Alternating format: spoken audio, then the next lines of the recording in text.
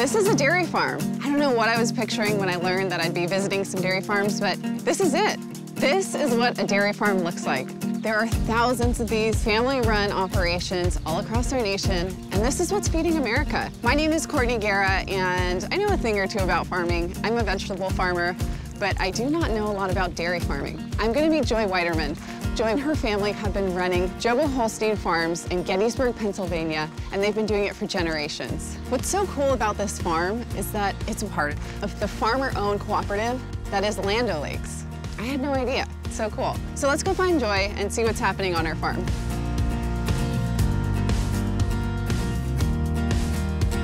Hey, Joy. Hi, Courtney. Nice to finally meet you. Yeah. Thanks so much for showing me around today. Yeah, looking forward to it. Tell me a little bit about the farm in general. We do come from a long line of farmers, kind of born into it. I knew from a very little girl this is where my heart lied. I very much so had a passion for the cows from a very young age. And here I am 41 years later, and I'm still every bit as passionate about what I do.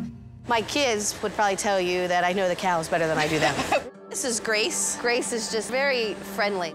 Joy is so nurturing with these cows. I mean, you can almost tell she's a mama herself. It's more than a business. We truly love taking care of the cows. Everything we do is based around their happiness and how we can better take care of them. Jobo Holstein Farm is a family operation. My parents moved here in 1970 to Gettysburg, Pennsylvania. Over the years, they gradually grew the farm so that we could all become a part of it. My siblings and I, we all work together here, taking care of the cows and taking care of the land. So it's pretty awesome here that everybody that's a part of the family kind of wants to be here, helping to feed other families. That special feeling to know that they were part of something so much bigger.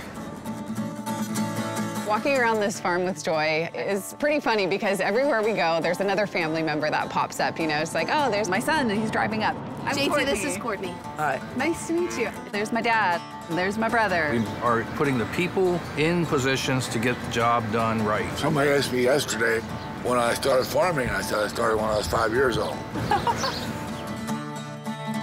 There's my niece. This is where I always wanted to be. Jocelyn's been here since she's a little girl. That's great.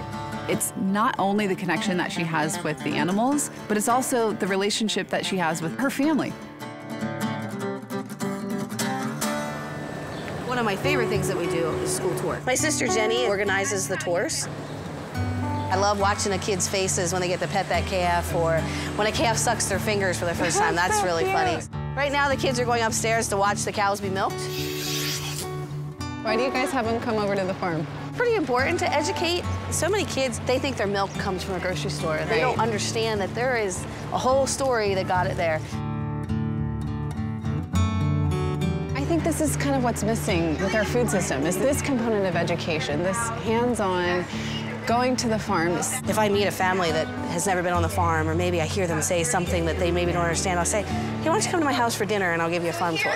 I think that's the only way we can truly bridge that gap. We need to educate and let them know what this is about and why we're truly doing what we're doing. Each of you is going to get one of these containers, and in the container is heavy whipping cream. You are going to take turns with your partner, shaking it really hard, and it will turn into butter.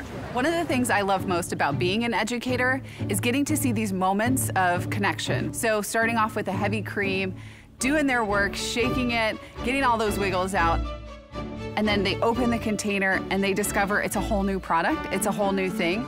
This is a finished product. This is something that literally you would find on the table. I think this whole progression that you guys are teaching here is really, really cool. They want people to know that there are faces behind the food, that there are these hidden faces that are showing up at 4 a.m. every day, rain or shine.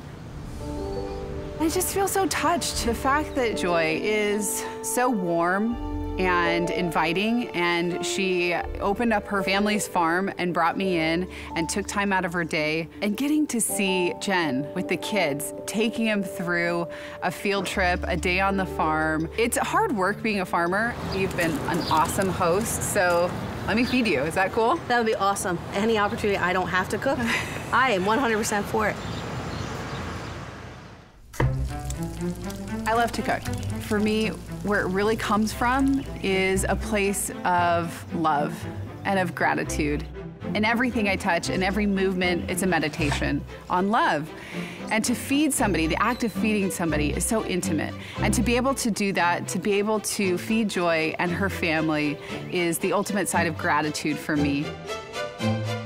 I feel like I'm kind of part of the family now. I spent the whole day with them, gotten to know them, and they're just the kindest people.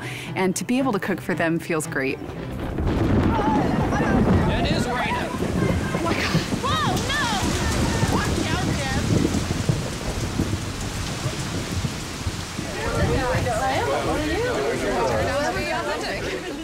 Because it actually sort of stopped, and I'm like, Yeah. oh my God, is it really stopped? Sliders are ready. You guys have been waiting so patiently. We got rained on a little bit, so I appreciate you guys just being here. Joy, thank you so much for showing me around. Thank you for coming. Yeah, it was just beautiful. You have a wonderful family, and I had an awesome time. Thank you. Yes, we enjoyed it. All right, dig in, guys. I'm hoping when people hear my story, they know that their food is coming from people that truly love not only the animals that we work with and the land that we're taking care of, but we love knowing that we are taking care of them. If you can be passionate about what you do, you can be excited about getting up every day, going to work, and coming home and feeling satisfaction that you are giving the best you can, you are caring for animals, you are putting a quality product out into the world, and you're feeding America.